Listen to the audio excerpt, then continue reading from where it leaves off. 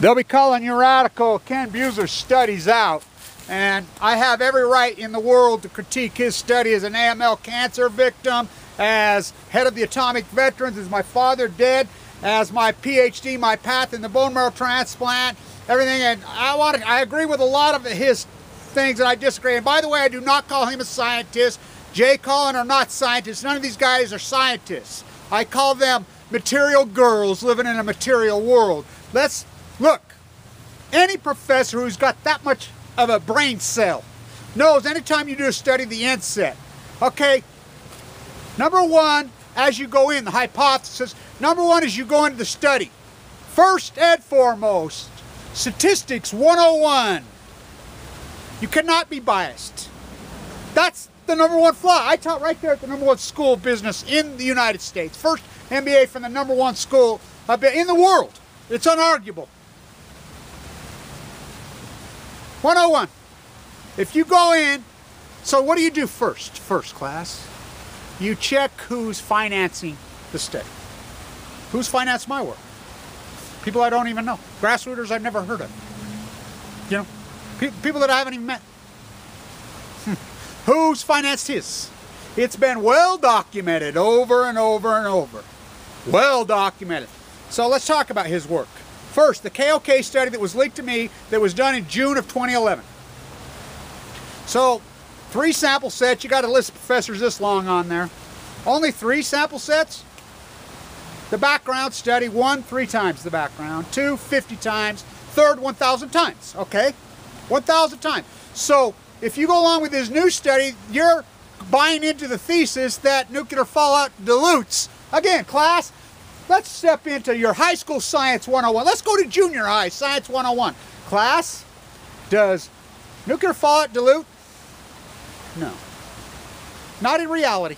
I mean, you want to talk hundreds of thousands of years? Cesium 137, Cesium 134, the half-life. Let's use the 2-year half-life. The 2-year half-life. It's been 4 years. Do not add Ken Buesseler's study with the kelp study. Now, you try to put this in with the kelp study. The kelp study is a different study. And I've argued with him down there at Long Beach State. Look, they said the background study in 2014. Ken Buesseler at least has background work that he did. Now, don't get me wrong. I agree with a lot of Ken Buesseler's statements. He says, he caveats at the end of every statement, every seminar, everything he does, everything time he ever speaks, he says it. Well, in the end, I'm worried about this because it's ongoing and it's getting worse. Now, is that for him to get his next welfare check? Maybe. But the fact is, it's getting worse. So, if you're going to buy into the first study, which I buy into that first study for the only fact is that it got leaked. And I don't think that intention, again, is Aaron Swartz. Let's hide them all at MIT. Oh, where'd he come from? Oh, same playbook, same freaking players, same master. By the way, they are not scientists. They are not PhDs. Quit calling them scientists. Quit calling them PhDs. What? Because some academia peer review wrote them? Miko Kaku says it best. He says it better than anyone. They find me, give me a fellowship, send me to Berkeley. When I graduate, they don't ask. They tell me where I'm working. You're working for the nuclear cartel. Livermore. He said it. Threaten me with my life. They're not PhDs. PhD. PhD is in a Latin word. It's a Latin word. It's awarded for 3 years of in-the-field study. Now, Ken's studies, he's doing with his bucket, whatever, these recent studies. Homogeneous. Now, okay, so if you're going to buy into Ken's studies, let's talk about if you're going to buy into this study. So if you buy into it, what he's saying is the entire ocean, every square inch of it now is contaminated with Fukushima. Think about that. Think about that. Now, we know the bridge made it. Fish swim. Breaking news, tuna swim the Silver Streak. So, fact. We know that these pockets, they dumped. We know they've been dumping the entire time. It's unarguable. It's undeniable. And again, you know, as NATO sued Abe for slander, of course they threw that out. Nuclear island. So they threw it out. So, as the Japanese current flows into the California current, up into the Gulf of Alaska, down the coast, it's a river. You know, you take a rubber ducky. I want you to throw 100,000 rubber duckies into the ocean in Fukushima, Japan. Where do they end up? They're all going to end up pretty well in the same place. So his study's just going out homogeneous. What it tells me that everything, all my worst fears are true. Here's what it tells me. It tells me if the entire ocean, he's picking it up in every sample, and it's increasing. We're fucked. Everything that I've said, Fuktonium, Abalco. Because he's obviously not hit a pocket. He said he went over there and they took some samples when they did it, which has been said, when the flood come on, the restart of Sendai over there, which they had all kinds of problems, and most likely another meltdown happened there, and that's their own words. The seawater clogged it up. They got in a restart phase, whatever, they had a problem. How would you know? Nobody knows. And nobody knows, because there's nothing coming out of just stay secret tacked on Balco. So that tells me, here's what it tells me, fact. Now let's review the facts. Fukushima happens. Ken Buesseler's study comes out in June, has to be leaked. In June of 2011, on the 14th, it blows up again. Video proof of it. The summer of July of 13, it blows up again. Video fuck. But we have unarguable video proof of it blowing up again. We know that the state secrets went in 10 years of prison for even talking. The guy that I used to do the radio show inside Tokyo has been unheard of for over 2 years. I get leukemia right after. Okay, let's throw that study out, which I can get into that. Everybody who got leukemia, whatever, my fight with leukemia, it's going to give leukemia, then I got it. My father, the nuked atomic veteran in the Nevada test site, who his sperm was obviously so lit up and contaminated, me mutated, now us children are getting. But that's a whole nother study. We'll stay here with Fukushima. So if Fukushima happens, then it's unarguable. And I said, I oppose the Great Pacific Genocide. The Pacific Genocide is going to, it's going to genocide the Pacific Ocean. It's going to genocide the Pacific Ocean. It's going to genocide the Pacific Ocean. What has happened since Fukushima happened? The Pacific Ocean has been genocide. It's unarguable. Collapse in the sardines. Collapse in the anchovies. Orcas quit mating. Otters freaking dying at record fucking numbers. We're going on whale beachings in unheard of freaking numbers. It's unarguable. So, mystery disease, scientists are baffled, because they're not scientists. They're material girls living in a material world. That's exactly what they are. They're material girls living in a material world. That's what they are. They're material girls living in a material world. But lock, stock, barrel paid for. Unarguable. That's an unarguable. Ken Buesseler, it's unarguable. All of them. Who's funded them? It's unarguable. It's well documented who funds them.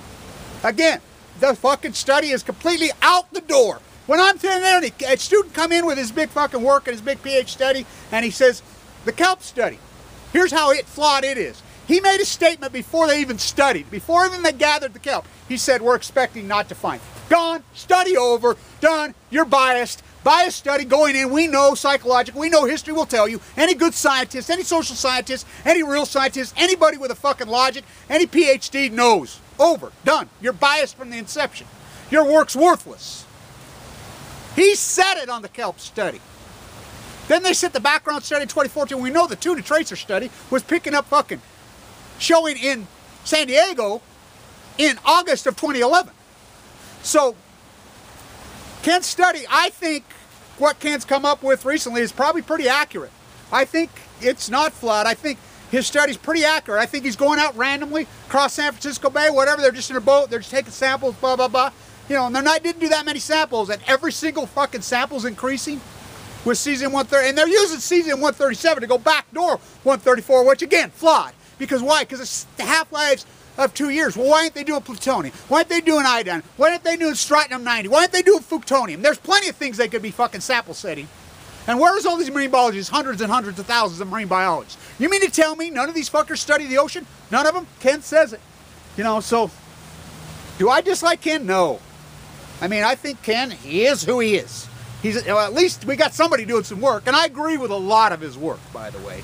And, he's a lot more than the rest of these freaking glass houses pricks. At least he's got the balls to show his face, show his name, and put his studies out there. And so, I don't disagree with this study. I think it's probably pretty accurate. And what it tells me, it scares the fuck. I mean, we're fucked. The ocean's fucked. If he's showing every single sample he's picking up are these kind of levels. And do not forget, when he says it's this many times under the background levels, do not forget Barry Antoinette, unarguable fact, Gina McCarthy, Crash Rednut, the EPA, fucking, which she's head of now. What did they do? What was their answer? Raise the legal limits. Inside the ocean, inside fish, on your children, they raised the limits 4 different separate times, thousands of times. Let's put it back. Let's put it back and see where his studies fucking come in. Granted, these numbers are fairly low. But they're everywhere. Every square inch of the ocean, so he's picking it up, and we know, like again, the rubber ducky. You know, fish. You know, fish move back and forth. It's just like humans. One of us is going to get a fucking heavy womb and get fucking leukemia and die, and the next one's not. You know, I call it the reverse lottery. Same with the ocean. You have your fish burgers. We know the ocean's fucking dying. It's unarguable. Unarguable. Unarguable. And every single scientist is going to sit out there and say, and I'm not a scientist. I am not a scientist. I'm a socioeconomist. I'm an AML leukemia fighting for my fucking life. I'm a humanitarian. I'm a human rights activist. It's unarguable. The Pacific Ocean is in the greatest collapse in fucking history. The greatest fucking event in human fucking history. The Great Pacific Genocide. Is it Fukushima? I think it's unarguable. I think it's unarguable at this point. I think Ken's study fucking shows us everything that we see. And then we got all the fear-porn freaks out there. These fuckers have ruined this whole fucking genre of YouTube. I mean, go fucking crazy with every fucking psycho fucking thing they could throw Fukushima into. Baby out with the batter, Bigfoot, fucking meteors, fucking, you know, fucking earth end and fucking doomsday, Bible prophet. It's such fucking bullshit. This is a very real fucking horrible event that's mowing down how many people a fucking day. You know, it's just like the pockets when they came over here. We know right here got hit hammered. I got fucking leukemia after. Now, was I predisposition? Of course. My father's sperm was so lit up he died of leukemia. Got nothing. No medals, anything in fucking America usury. You know, it's fucking unbelievable. But I think the study, what it says to me, we're fucked. The Pacific Ocean is fucked. His study's saying it's everywhere, and it's growing. Granted, homogeneous. Obviously, he hasn't grabbed a hot pocket. And by the way, and I don't know this, and I'll ask Ken when I see him, and I'll see him, and I'll talk to him. We'll have a cordial conversation. I'll even buy beer, Ken. I'd love to go have a beer with you. You, Jay, any of you. You know, and I would say this to him. I know most statistical professors and scientists, when they do studies, will throw out the highs and the lows. I wonder if that happened, you know, which is very common, and I understand that people did it. I'm wondering if he did get some samples that he caught a very high, you know, an outliner, we call them. What's the outliner of autism in Utah? You know, I proved autism is fucking nuclear foul in Utah. I proved it. It's unarguable fucking proof. Because we look for outliners. There's only one outliner here. There's only one. There's only one.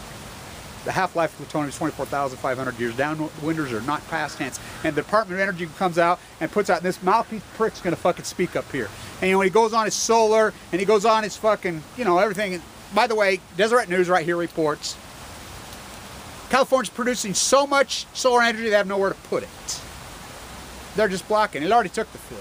Solar could fucking take the whole fucking grid immediately. Right now, we could switch fucking tomorrow, and fucking within fucking days, solar would fucking take over all the energy sources. And for real, for real. I was at Diablo Canyon when the one went on in the Mojave. They produced so much, they got nowhere to put it.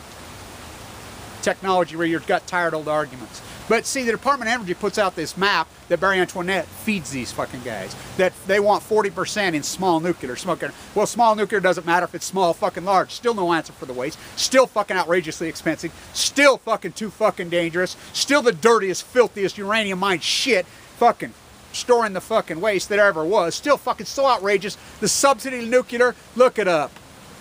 $169 billion fucking dollars last year alone. Government taxpayer fucking subsidy. You know, the handout that's going to Fukushima, Japan right now is fucking bigger than the bank bailout. You take solar, wind, all of them, the other 12 that the government subsidizes in the United States, times it by 20, you still don't touch nuclear. It's a cash cow rape. So the DOE puts out, we want 40%. So these fucking guys travel around, fucking write books or whatever, and they're so, and by the way, you don't even have to show up and argue with them. We have this. They're recording themselves in history. At least Ken's doing some work. I'll give it to Ken. I don't dislike Ken. At least he's out there, and he's got the balls to show his face and present his work. You know, more power to you, Ken. You know, I have the right to argue with you. I have the right to counter you, and you have the right to counter me also. You know, we should do it someday. You and I should sit down in a very cordial way and have a beer and have a moderator, and we should, you know, argue back and forth. We probably both could learn a lot. But I think we both agree. I think this makes Ken and I both agree 100% that it's getting worse, and it's everywhere, and there's no shutting it off. You know, just like if it's getting worse, like he says, that means they haven't accomplished anything over there. So what's it going to be in 10 years? What's going to be, to TEPCO's own words, we're relying on further technology to turn this off. So you want to build more. You want to keep going this stuff. Anybody that fucking says anything fucking positive about fucking nuclear after post-Fukushima is fucking mentally ill, insane, fucking dumber than fucking Well, what an insult to dirt. Stay in tune it. Material girls living in a material world. That's what they are. I'm not talking about Cam. I'm talking about all the other ones that say they're scientists. At least he shows his mug. At least he's got the balls to go out there. Stay in tune it.